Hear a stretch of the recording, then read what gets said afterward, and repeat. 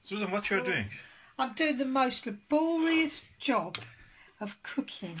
I'm preparing the tomato sauce for boiling. This would be our pasta sauce. And there's nothing more boring than pulling the little tops. What do they call these little tops of tomato? Whatever. What's this? Yeah. No, I don't know. Gaelic or something. Gaelic, yeah, something. Something like that.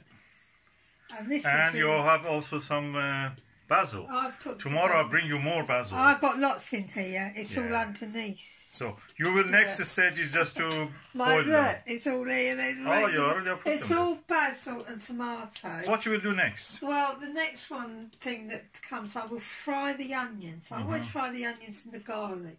You mean you will put it on the... They need to be caramelised, but everything else... So how you fry it? You put it in the oven? No, I fry it. Oh, you put it over the hot? In the pan. Okay. Yeah. Don't confuse frying with baking or roasting. Yeah. I will fry it in the pan. There it is. Oh. Yeah.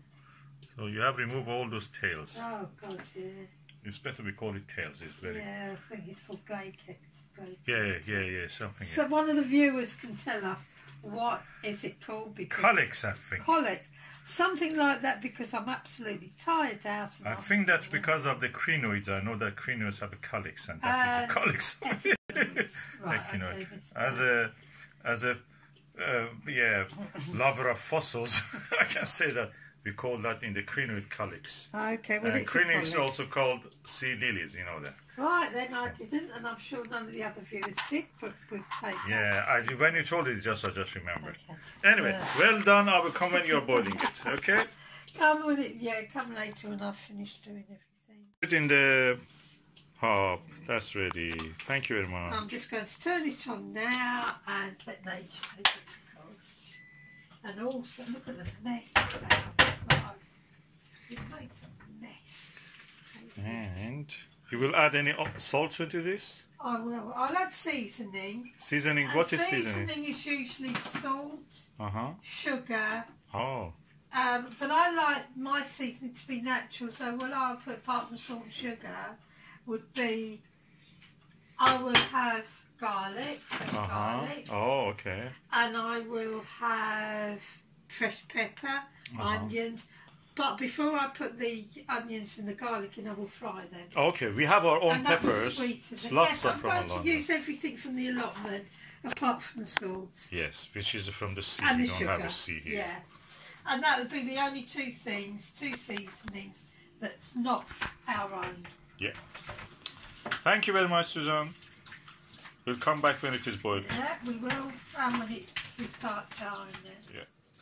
It's lovely. So, what's happening here? Well, I forgot what I've put. Oh, here it is. Well, this is the sauce now. And what I've done, I've just thrown. I could smell it from several tens of meters in the outside. I threw the tomatoes in whole, and I threw the basil leaves in whole, just whole. But what I did, I chopped up the onions. You have not added any peppers, have you? Yes, there's peppers. Oh, the peppers, yeah. I fried those with onions and garlic. Okay, what kind of seasonings you have added? I haven't added any yet. Oh, okay. What you will add is sugar. I will. The only. What kind of sugar? Is it Mama or white? The only two seasonings I'm going to add is probably a spoonful of demerara sugar. Which is brown sugar. Yeah, as a seasoning, a little bit of seasoning salt, because we've got everything here. Everything is here. The sugars are the plants. We've got the peppers. We've got the lots and lots of lovely basil.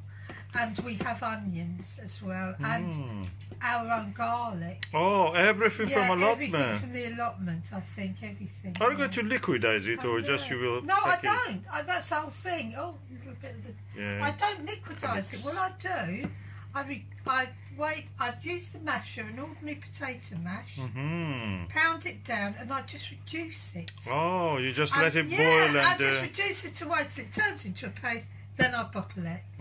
And then all the way I taste a little, because my grandmother and my aunt, great auntie Margaret, they were both cooks in big houses for the gentry, and they taught me to cook. And they always said you can always put something in, you never get it out.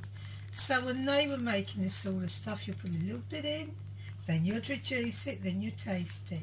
Then you put another little bit in, then you bring it down, more water, reduce that. And that simply means you just steam the water away. And until it's just enough to, probably this great big basin, this great big bowl here, cooking pot, will be enough just to fill up, I think, about a litre. Of that is at least 2.5 litre. Yeah, capacity of this pot. Yeah, so it's going to reduce down a lot. But the thing with that is that it's like a paste. It intensifies the flavours. Yeah, it's a paste and not a sauce. So when you put it to your cooking with, you can easily. You could use it for all sorts of things. You can paste it over your pizzas, put lovely pizza topping, or you can put it into cooking and add water to it. So you can make spaghetti out of it and just add a little more water again. So, you know, it's an all-rounder really. Yeah, the world is your oyster, as a Shakespeare. Yeah, and another thing that I do, I will get old jars and I will scald them in boiling water. Everything gets scalded in boiling water, even the lids. I'll put this in, once it's cooled down for boiling, so everything is sterilised.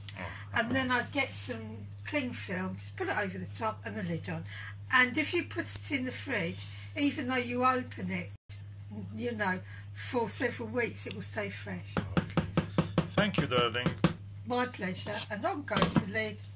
To reduction. It will probably take several hours to reduce, by the way, so you have to be patient. Thank you. We will.